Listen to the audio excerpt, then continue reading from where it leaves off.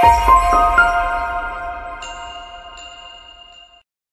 welcome back to PTC'25. I'm here with Oz Nicco-Annan, CFO of Infrapartners. Oz, thank you very much for joining and talking to us. How's PTC been for you this year? Yeah, been good. A lot of connections, really fun experience, and like a lot of good people in a beautiful place. Exactly. So no complaints. Well, can't complain. A work trip to Hawaii doesn't come around very often. But you've got to jump at these opportunities when you can, right? But a lot of hard work as well. Of course. Well, yeah, thanks so much for chatting with us. Just before we jump in, why don't you kind of just give us a little bit of an overview of Infrapartners, what you guys do, and your role as well?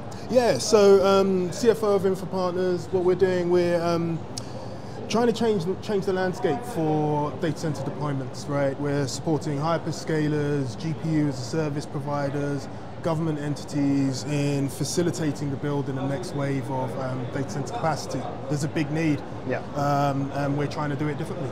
Cool.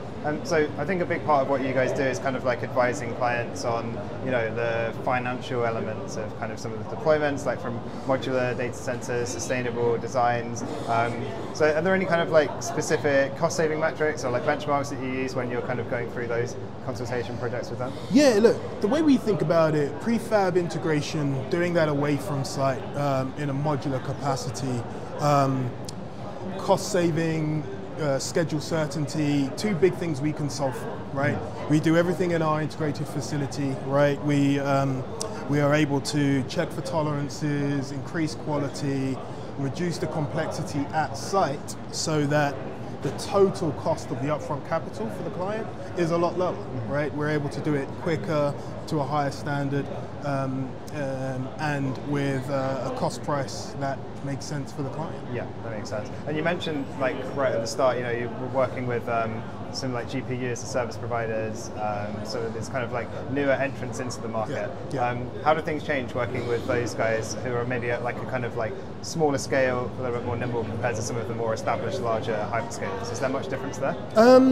Yes and no. So we're able to, for some of the newer entrants, right, part of our solution and part of our product offering, right, we're designing with flexibility, right? So one of the things that we've seen is that we're able to reduce the potential for redundancy in asset value and obsolescence through designing to the tech requirement that's going to be deployed, right? So as the technology changes, our design will accommodate for that change and be scalable for the next wave of technology. So we're able to guide them along that journey to make sure that the investments that they're making, get a quicker return on investment. Yeah. One thing that I think we've kind of like picked up on while we've been here is, the industry is growing rapidly. There's like, big boom in demand, lots of like new kind of data centers being built. But perhaps there is now kind of like the skill shortage issue is kind of being pushed up the agenda. Is that something Infrapartners are seeing? Is that something you guys are working on as well? 100%. It's an industry-wide problem.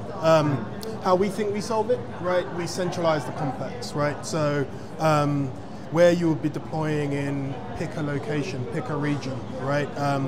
There's skill shortages everywhere. Western markets, developing markets.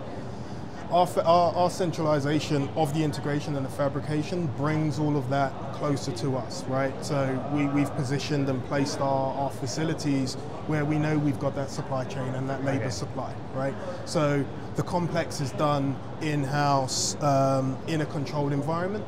By the time our modules are getting to site, right, it's the easier labor to source, right, the cheaper labor to source. So we don't have the issue of having to fly in MEP professionals where time is precious and costs are high to site to get things done. We're doing that centrally. We remove that for the customer. That makes a lot of sense. And how do you kind of like see the response from the industry when in reaction to that kind of like offering?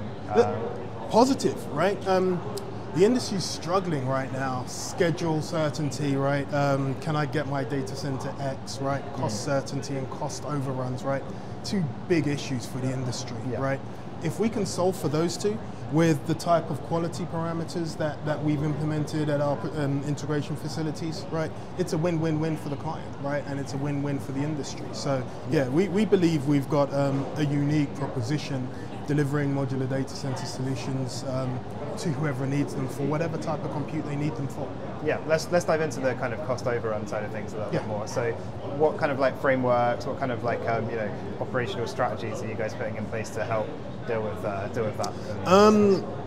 We think of our product in a kind of truly like manufacturing process, right? So as we think about our product, right, we've optimized our facilities to ensure that we're consistent in our approach for each and every module, right? We know the cost and we know how it's going to be built. We know the time it's going to take, right? All of that translates to $1, right?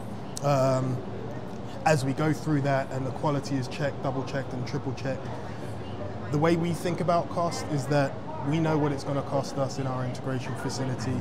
Then when we get to site, we know that we're not going to have big time overruns because we're expecting long lead, or actually big time overruns because the professional services need X weeks longer. We've solved all of that centrally, right? Okay. So the way we think about cost is take the complexity upstream, keep it with us in our facilities. When we get to site, we want to be in and out as quick as possible. Right. Give the client the keys, shake hands, and move on to the next project. Yeah. And is that something like that you're seeing more, like I guess, like more kind of like focus on and more interest in as the products are getting larger, they're getting more complex?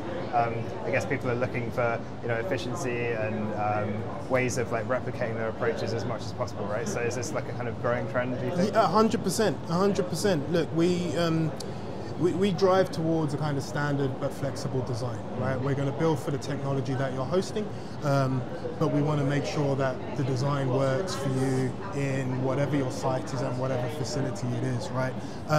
The way we've framed and talk about our product with our clients, right? We can do greenfield, we can do brownfield, we're doing some retrofits of existing sites, right? As we package that all up together and talk to the clients about it, right? We're definitely seeing it resonate with the client, right? Because it's a product that they need, and the time to deployment for us and the time to go live, and we're able to take significant time out of what a traditional build looks like. Yeah, that makes a lot of sense. Yeah. Oz, thank you so much for chatting with us. Appreciate it. Great. Thank you. And thank you to everyone for watching as well. You can check out more news, views, industry insights on all of these topics at techcapital.com.